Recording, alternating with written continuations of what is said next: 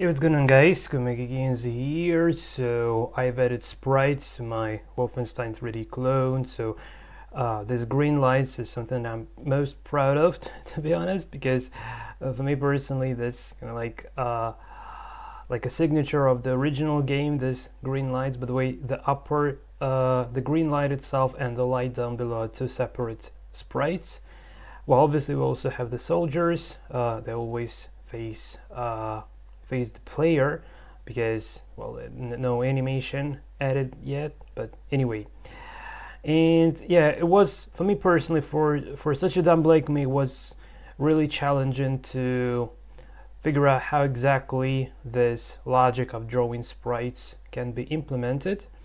Well, the most enjoyable part was the Z buffering, which I understood from, which I could understand the best from, if compared to some other techniques. Well, obviously I didn't invent this way of how to draw sprites, and I've taken this from existing project, and the credits would be in the description below this video. I took the code and have been referencing the tutorials by Russian guy Stanislav Petrov. So man, if you're watching this, thanks for sharing your materials. They were incredibly helpful, and to be honest, it's probably one of the simplest possible way of how to draw sprites in raycasting within the raycasting engine using Python and pygame. I think that was the most easiest way to go. So yeah, the fun thing is that the more things I implement, the more I realize how much I still need to implement, basically. So yeah, things like, let's say, doors and the animation of opening the doors, I still have no idea how that can be done. And if we just start talking about like animations, like even starting from the simple animations like animating the shots when you shoot with your gun, or animating the characters, so it's still really questionable here. And also I have an idea how we can figure out if we kill an enemy. So if, let's say, the central ray and the sprite central ray like being on one line, and we have the event of pressing the fire button, in that case we have like this character dying, right? But it's really unclear for me at the moment how we can do the opposite. So let's say the sprite is shooting at you, so at very least it should have an angle that he's facing you, and that's already a bit of a pain, to say at least, because yeah, you just you need to let's say creating a simple AI for the soldiers to follow the player is not a big deal, so we can just give them a bonus if the distance between within the soldier and the player is getting minimized. So that would be forcing soldiers to move along the player. So I think that's pretty reasonable idea, and I saw some somewhat similar implementations in that regards. But yeah, if we really want our enemies to be able to kill the player, it's really getting complicated. So it's really hard to say like how in particular that could be done.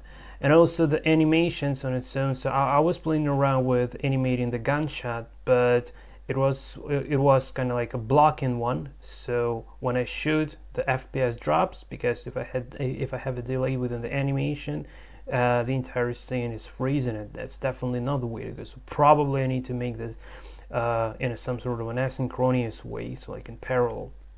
Well, I'm not sure, so still would be referenced in the tutorial I'm currently.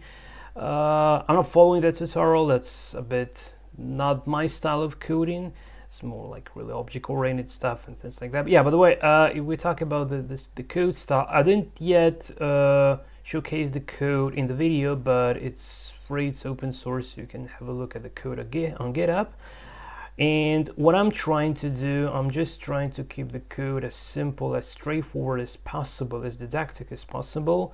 So we have, I didn't even separate the functions, so there is an entire while loop, and all the game logic, all the stuff, all the raycasting, all the sprite drawing, the entire thing happens within that single game, that while loop, that game loop basically. So yeah, I'm not sure if the animation really should be done in parallel, so probably I wouldn't need a separate function for that.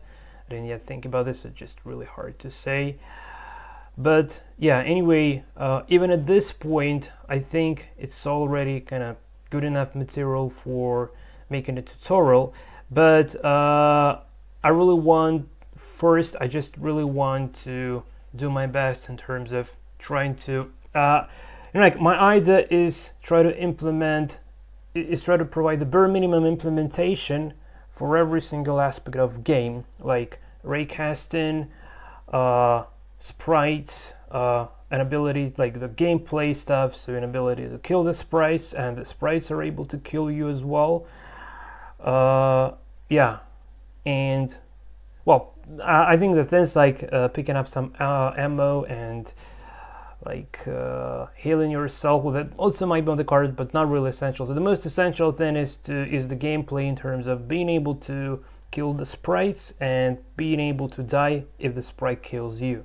So the second one again is really complicated for me now in particular. But when that, if I would ever succeed with that sort of a thing, I think I would be able to claim the fact that it's kind of like a complete proof of concept implementation of the first-person shooter in terms of like this very rare and classical first-person shooter like Wolfenstein 3D. And yeah, I think with this kind of authentic look, it might be really interesting. So I'm not sure how far am I supposed to be going in this, because I'm really dumb, especially in math, and that's really challenging to say at least, doing all of these calculations, and it takes me like so many time and effort to figure out how the things work. But the good news is that I can actually I actually do divide and conquer things into smaller chunks, and within the tutorials it would be hopefully really interesting to see how those kind of chunks work.